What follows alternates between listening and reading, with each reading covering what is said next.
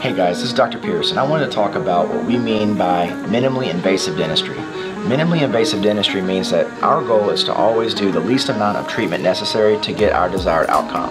Whether it be Invisalign to correct our bite issues that cause our teeth to chip and wear over time versus getting veneers or crowns on those teeth, Invisalign is a much more conservative option. Another thing that we do that's what I would consider a minimally invasive approach is by treating fillings. Instead of putting crowns on teeth, we like to use our CEREC technology and what we call ceramic onlays, which are basically big fillings that can replace your silver fillings or fillings that are worn out, deteriorated, or have cavities.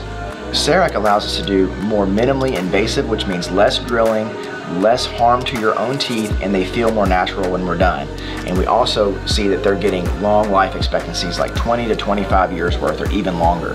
Minimally invasive dentistry also means focusing on hygiene.